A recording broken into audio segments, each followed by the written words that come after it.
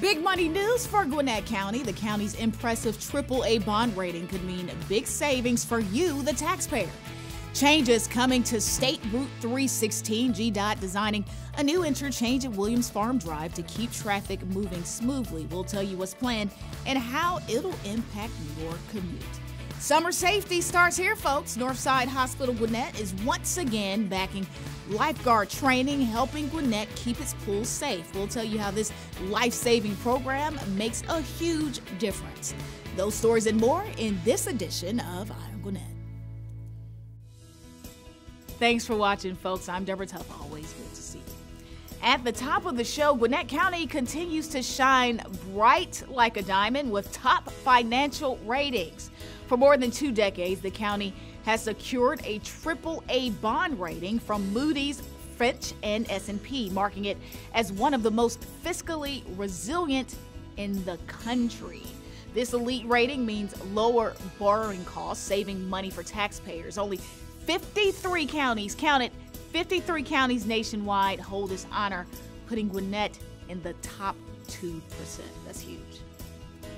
Also huge, big updates on our roads. GDOT is designing a new interchange at State Route 316 and Williams Farm Drive to help improve traffic flow. The project includes roundabouts at each ramp, with Gwinnett Transportation covering future lighting costs, keeping these roads safe and well lit. And 2 new illuminated gateway monuments are coming to Gwinnett. This is so dope. I'm so excited. Bright Light Signs Inc. won the bid to build these landmarks, one at Jimmy Carter Boulevard near I-85 and the other at Centerville Highway and River Lake Way. To keep those new gateway monuments shining, Gwinnett has a maintenance agreement with GDOT. This deal covers everything from landscaping to future upkeep. And switching gears a bit, Northside Hospital Gwinnett stepping up again to support our Park and Rec community pools. For the 2nd year in a row, they're donating to Gwinnett Park's lifeguard training program, one of the largest in Georgia.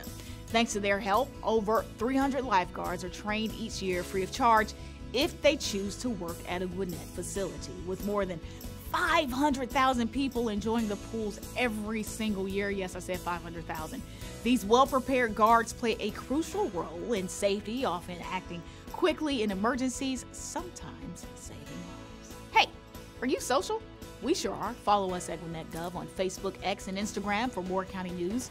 You can also catch our programming anytime, anywhere on tvgwinnett.com or by downloading TV Gwinnett or Amazon Fire or Roku. And just so you know, District 1 Commissioner Kirkland Carden recently attended the annual Korean Festival at Sugarloaf Mills. The event serves to preserve, share, strengthen, and maintain the Korean culture, not just in Gwinnett, but across the country. Random thoughts, intrusive thoughts, and I'm going to say it. Get your flu shot, folks. Until then, I'm Deb Tuff. See you next time.